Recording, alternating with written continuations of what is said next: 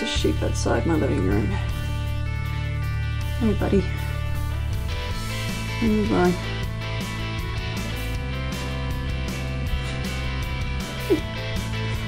Sun's just coming up. Josh is already working on the boat, finishing off some wiring, and I'm gonna have breakfast and then we're gonna shoot off to Kaikoura for a day while they do more work on the boat. Better get going. Due to the weather, our plans actually changed several times that morning, and instead of ending up in Kaikoura, we decided to drive towards Lewis Pass instead to go camping for the night.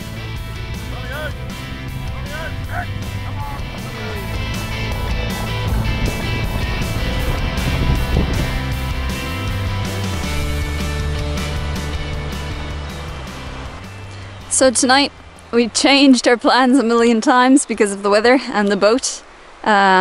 We ended up driving out towards Lewis Pass to try and find a hunting ground. Unfortunately, there's 1080 signs all over the place, even in areas where the dock websites didn't mention it. So we're just camping at Deer Valley now. Apparently there hasn't been any 1080 dropped in this valley just yet.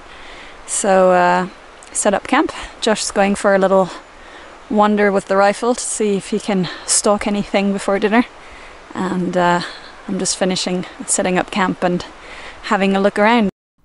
Dock manages about 200 campsites in New Zealand. They usually cost about $8 for an adult and offer at least a toilet. Sometimes you can even get running water in sinks. So these are the typical warning signs for 1080 that you can see everywhere. They're all along the forests here, all the way up from where we came in Amberley area up to Lewis Pass. We're down here right now, Deer Valley.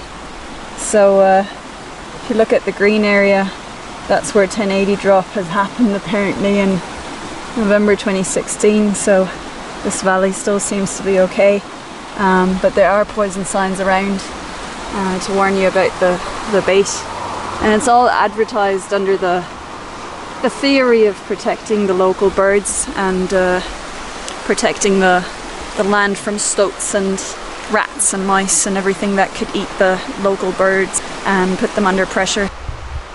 This is our little home for tonight. It's unfortunately quite close to the road, but at least you can hear the stream in the background as well.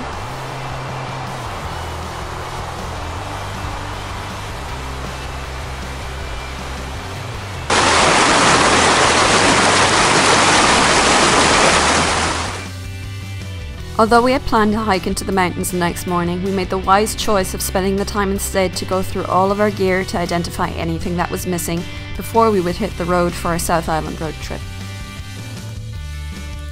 Hey everyone, if you liked the video, please give it a big thumbs up and subscribe to our channel. Thank you so much for watching.